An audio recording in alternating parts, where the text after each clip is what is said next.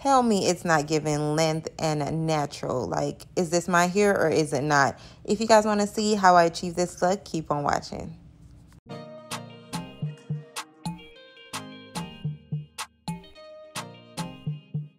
Hey guys, welcome back to my channel, and if you're new here, don't be a stranger and like and subscribe if you want to see more. I was sent some clip-ins from Goo Goo Hair Extension. I received one pack of their 18-inch clip-ins. It is 160 grams and it comes in a small box with their logo, a little pink and white design on it. It was so pretty.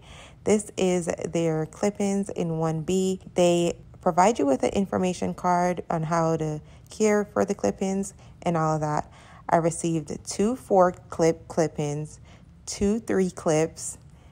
I received 2 2-clips and 4 4-clips. So this is all that came in one pack of clip-ins. So my hair right now is relaxed, and this is my hair length. My hair length is about shoulder length. So I got an 18-inch because I really just wanted to add some length to my hair. My hair is not fairly thin, so I think we should be good.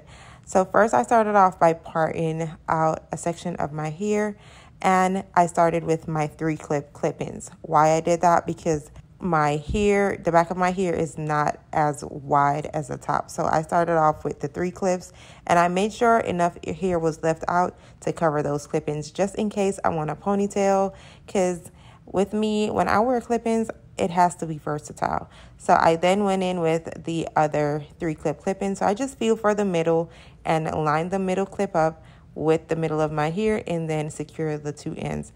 Don't mind the parting. I can't see the back of my head. I was just feeling and just making it work. I was in a bit of a hurry, so this was really quick and easy. After I added the second 3 clips, I parted out the front because I was going for a center part look, and I separated that with 2 braids. Once I separated it with 2 braids, I started on the middle of my head. That's where I'm going to begin with adding the 4 clips. So as you can see, I just free parted it with my finger, and clip-ins are not technical. You just have to clip it in your head. It doesn't have to be a straight line. You just have to secure it to your hair. So my hair I had a little new growth, so I had something to clip it to. I don't clip it as too close to the root because it can be tight, but I just leave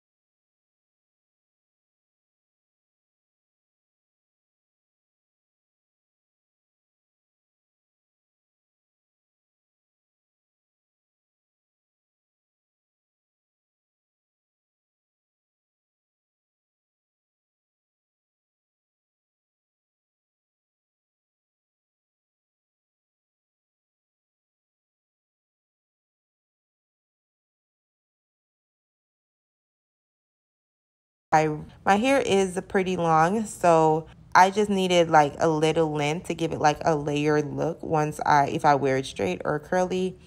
So I just use the 1 clip-ins at the front. I parted out 2 parts and added 1 each. So I added 1 above the ear. I left out enough hair just in case I want a ponytail, and then I added 1 closer to the center part.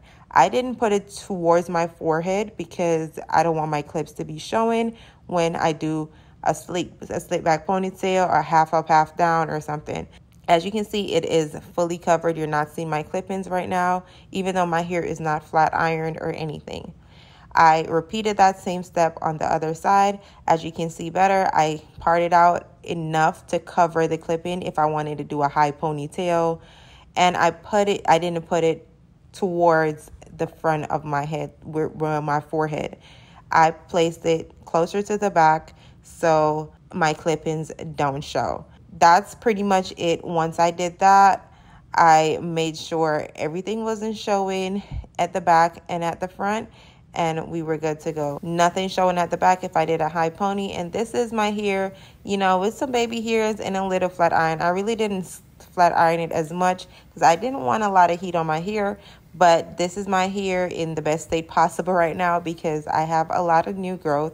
But look how full this looks. This is giving natural. This is giving blowed out silk press. It blends with my hair really well.